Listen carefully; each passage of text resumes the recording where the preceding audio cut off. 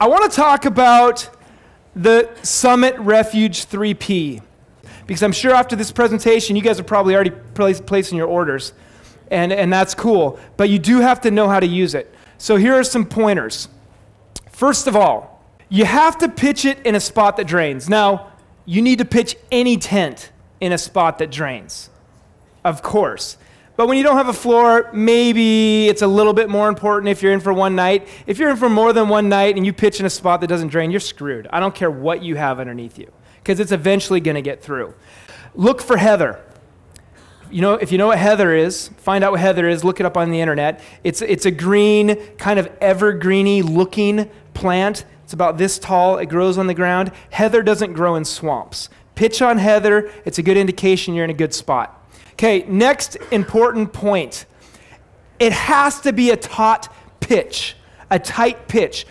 Get those walls tight as a drum, where you hit it and you can, it's tight like a drum. It has to be a tight pitch. On a single wall shelter, on any shelter for that matter, if you get wrinkles, there's going to be condensation. That's just part of the game. But the nice thing is with 65 square feet, condensation doesn't matter. You're not rubbing up against the walls. You got so much room in there, you don't need to touch the walls.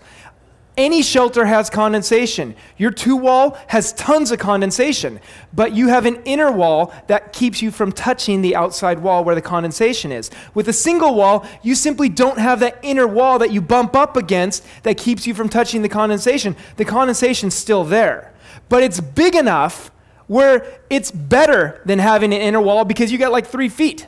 I'd rather have 3 feet than an inner wall protecting me from that.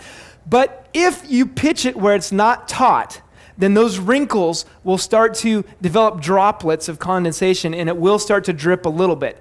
It's not the end of the world. A few drops isn't going to kill you, and I have been in certain positions where I'm pitching in extremely uneven ground where one side has some wrinkles and this and that. It's not that big of a deal. You get a few drops, no big deal. If you make a perfectly taut pitch, you get 0 drops.